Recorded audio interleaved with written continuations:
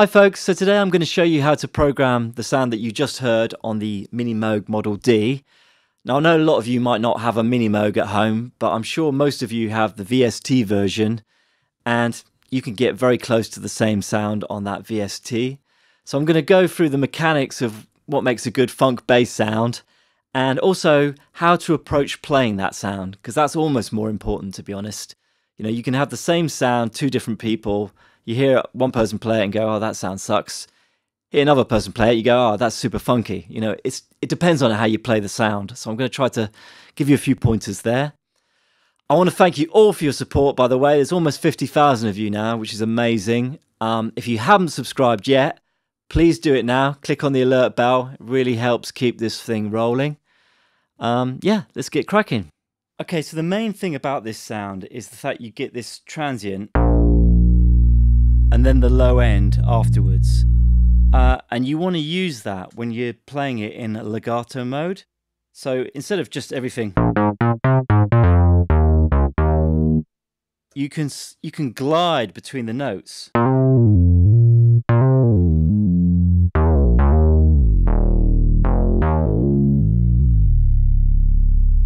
It's quite forgiving in a way, you know, even if your rhythm's a little bit off, it's going to sound smooth. Of course, you can add portamento as well.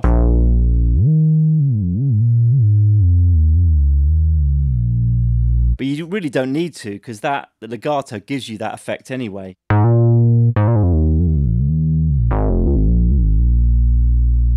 The other thing I think to say about this sort of sound is you've got to make sure you give the low notes their full value when you play. Because otherwise, you know, don't forget you're playing a bass sound. So it's got to fill up some bottom end. Even though the sort of part I'm playing there earlier was very busy. You've got to make the longer notes really down the bottom end.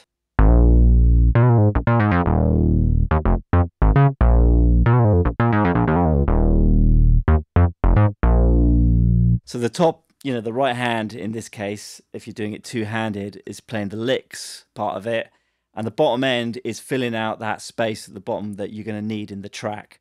Otherwise, it just ends up sounding fiddly, but not, you know, meaty. It's got to be meaty.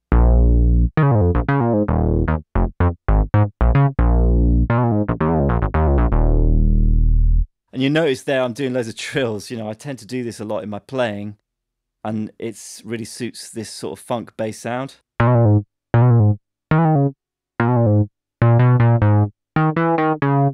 Because of the legato nature, you don't get the transient every time, so it sounds like a nice little grace note.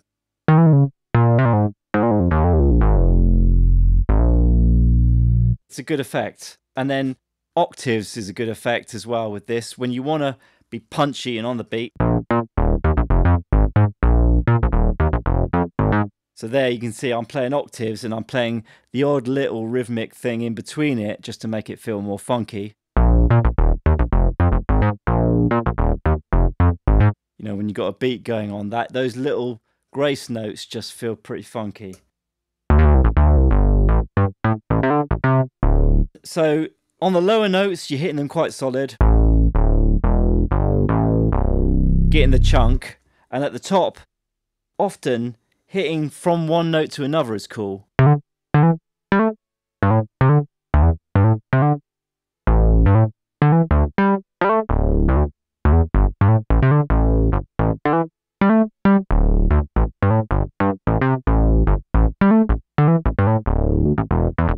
Let me put a beat so you can hear it a bit better.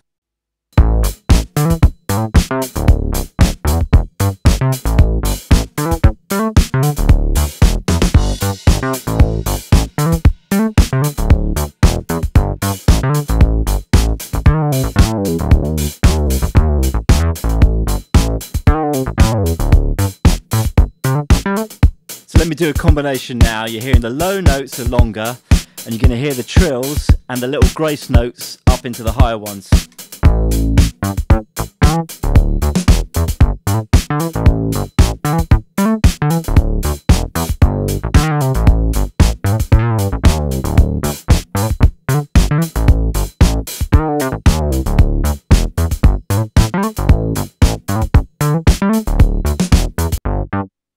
And obviously sometimes the arrangement might demand a more low-key role for the bass, and that's where you can use that legato sound again by not really getting the transients.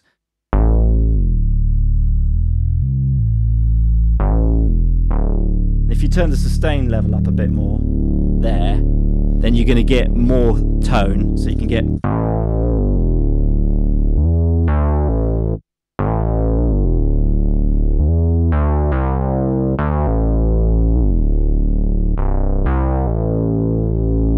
So let's try that with a beat.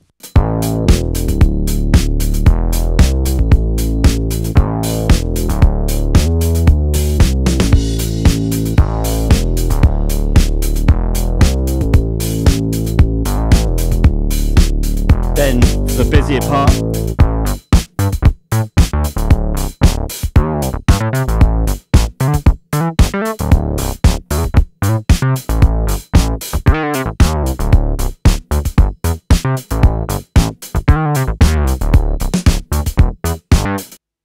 You know, so in a song you might alternate from that busier part as well to these longer notes.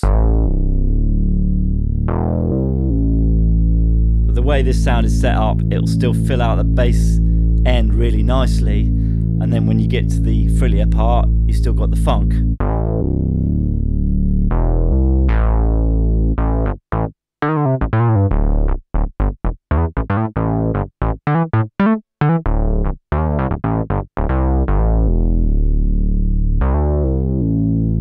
And then generally with this sound, obviously tweak it to your own tastes. You know, you might want a little bit less emphasis on the filter.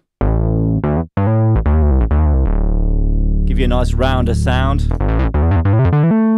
Really depends on the track. You know, you've got to tailor it to fit the rest of the music, really. That's the whole point with sound design. It's not just the sound itself, it's the sound in the track. You know, I see a lot of people going, oh, it's bread and butter sounds, what's the point, boring.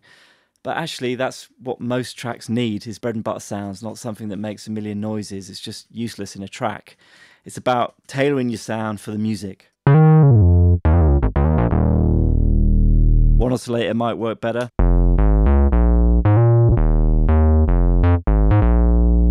You know, less nose might work better.